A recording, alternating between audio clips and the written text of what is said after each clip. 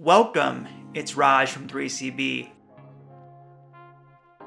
Barcelona legend Lionel Messi scored this incredible goal during the team's Champions League second leg match versus Napoli. Let's break down step by step Messi's key techniques and skills that unlocked the play. Messi starts his attack how he typically starts, surveying the pitch while balanced on the ball and not giving away any information on his preferred route.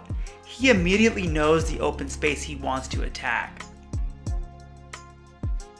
Messi is 2 steps ahead with his anticipation and already knows that if the defender opens up his stride, he's going to cut the ball back inside.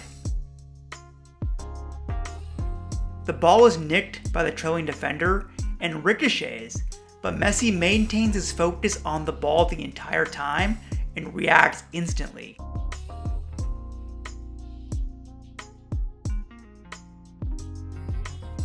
Even while falling down, Messi maintains stability and relocates the ball with his eyes, focused on the task at hand.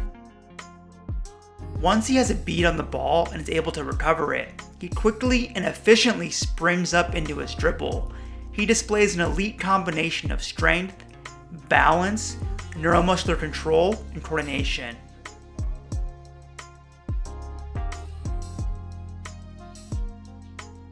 Messi immediately moves on to the next sequence and task at hand, reading his space and defenders to find a shooting channel. He slips on his shot, but he doesn't panic.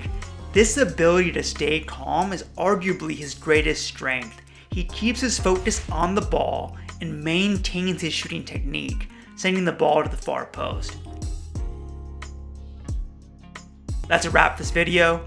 Thanks for watching.